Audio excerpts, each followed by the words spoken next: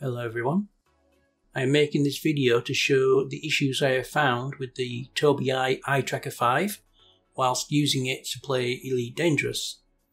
The Tobii Eye Tracker 5 is a head tracking device that allows you to look around in game, both with your eyes and with head movement. I recently bought the Tobii Eye Tracker 5 to replace my Track IR 5 with ProClip. The Track IR system does head tracking excellently, but has no eye tracking, and it also suffers from errors in its tracking when there is even a fairly low amount of daylight in the room behind you. I also now have a wireless headset and wanted to get rid of the Track IR ProClip and its USB cable from the side of the headset so that I could be truly wireless. The Tobii Eye Tracker 5 does not need any device on your head at all, and daylight in the room doesn't affect its use. This is why I switched. However, I do have a few issues with mine.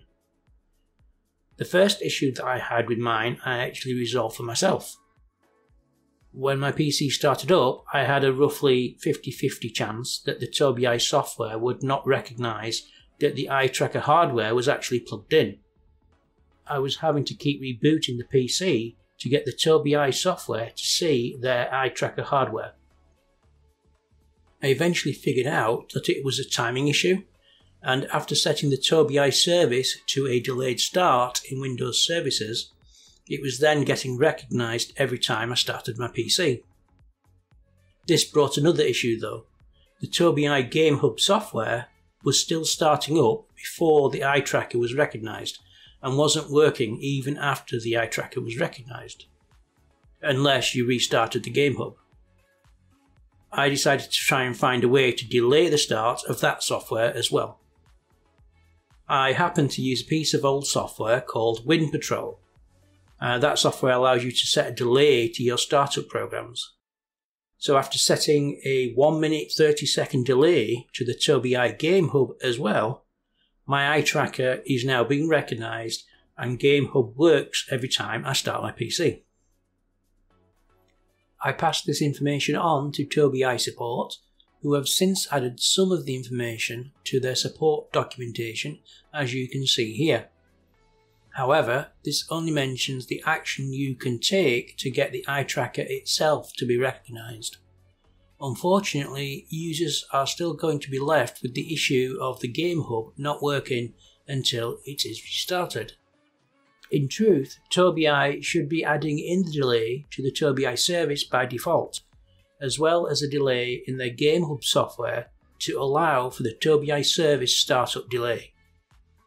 Until they do that though, this may be the only way of correcting this issue, and if you want to do this, then you will also have to find your own way of adding a delay to the startup of the Tobii Eye GameHub, or you will have to restart it manually after the Tobii Eye service has started. Now on to the unresolved issues. My Eye Tracker 5 also disconnects regularly when my PC has 100% CPU usage. I have already gone through everything that Tobii Eye recommends on their website, including not using the supplied USB extension, trying different USB ports, all of which have been directly into the back of the PC. I have tried both USB 2 and USB 3 ports. I have also changed the power settings for the USB hubs in Device Manager to not allow the USB devices to be powered down to save power. None of these actions have made any difference. I do currently have a ticket open with Tobii Eye support for this issue, but as yet have not had a response. Beyond that physical connection issue, I also have a few usage issues. Before I start showing you these, I should add that I have also tried resetting up the monitor with the software and recalibrating the gaze multiple times, and it makes no difference to what I'm going to show you here. I will also say that I am using the current latest versions of the Tobii Eye software at the time of making this video. All of my drivers have been updated to the latest versions available from the manufacturer's websites, and I am on a reasonable spec PC running Windows 10 Pro, which is also fully up to date. For reference, I have listed my PC specs and all software versions in the video description below. I'm now going to go through some examples of me testing the eye tracker to demonstrate the issues that I have with it. Here you can see the Tobii Eye GameHub, which is where you set up the eye tracker to behave how you want it to in a particular game. In this case, I am setting it up to work with Elite Dangerous. You can see that I have already set up the parameters to my liking. The blue bubble that you can see moving around is the gaze preview that I have turned on so that you can see where my eyes are looking during the video. The first thing I want to do is turn off head roll and head tracking so that the only view movement you are seeing in game is a response to my eye movement, which is controlled by these gaze tracking settings. You can see I have the gaze limit set fairly low. This is because I prefer the majority of the movement in game to come from my head movement, with just slight, slower adjustments being made by my eyes. You can see here in game that my view is following my eyes with those slight, slower movements, exactly as it should be. All of the in-game movement is just from my eyes. If I move my head from side to side like this, nothing happens, which is again exactly as it should be, as head tracking is currently turned off. You will notice in the settings here that there is no option to turn off the gaze tracking. You can effectively turn them off though by turning the gaze limits down to 0 for both yaw and pitch, like so.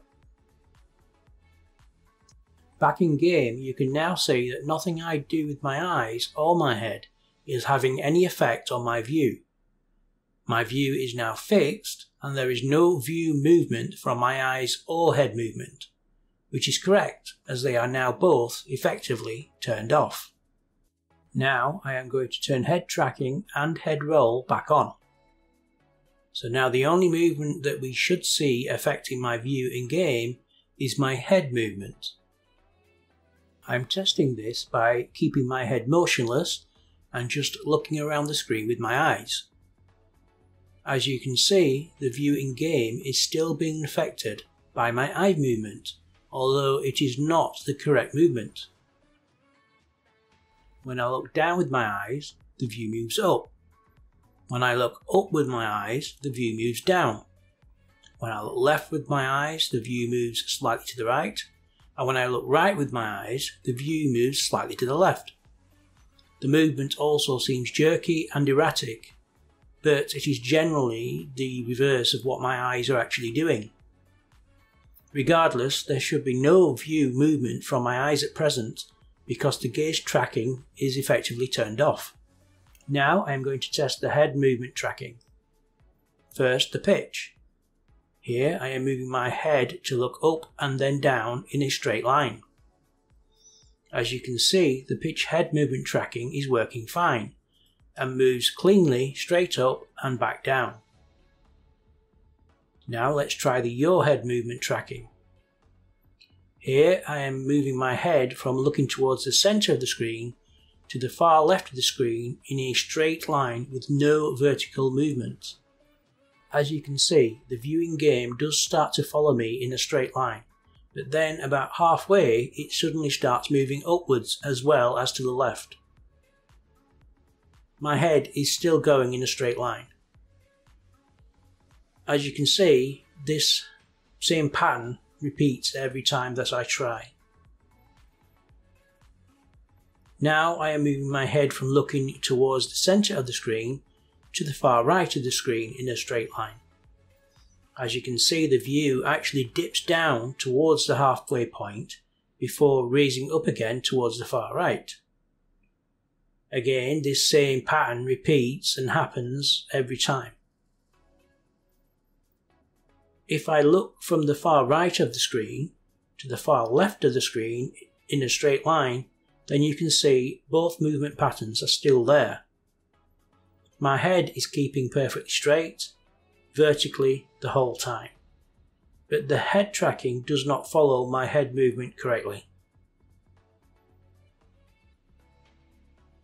This is the Tobii Eye Experience software, which shows a 3D representation of where your head is looking. As you can see, when I just look to the left here, you can notice the head does look slightly up here as well. And when I look to the right, you can also see the head look down slightly. So the erroneous head tracking is definitely within the tracker and is not something happening in Elite Dangerous alone. Those are my issues with the Tobii Eye Tracker 5. I will be forwarding this video to Tobii Eye in another support ticket. I will let you all know how this turns out. Thank you all for watching, and hopefully this video has been helpful.